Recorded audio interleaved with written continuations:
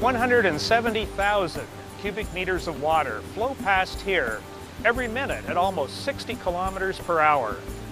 That's enough water to fill about 100,000 Olympic swimming pools every day. Standing here, you can actually feel the power of the water. Harnessing that power is what hydroelectric stations have been designed to do for over 100 years in Ontario.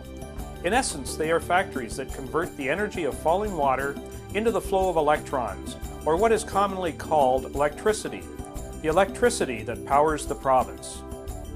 Most hydroelectric stations use either water diverted around the natural drop of a river, such as a waterfall or rapids, or a dam is built across a river to raise the water level and provide the drop needed to create a driving force.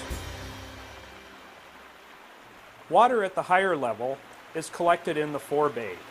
It flows through the plant intake into a pipe called a penstock, which carries it down to a turbine water wheel at the lower water level. The water pressure increases as it flows down the penstock. It is this pressure and flow that drives the turbine that is connected to the generator. Inside the generator is the rotor that is spun by the turbine. Large electromagnets are attached to the rotor located within coils of copper wire called a stator.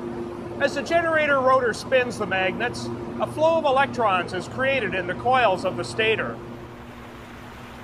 This produces electricity that can be stepped up in voltage through the station transformers and sent across transmission lines.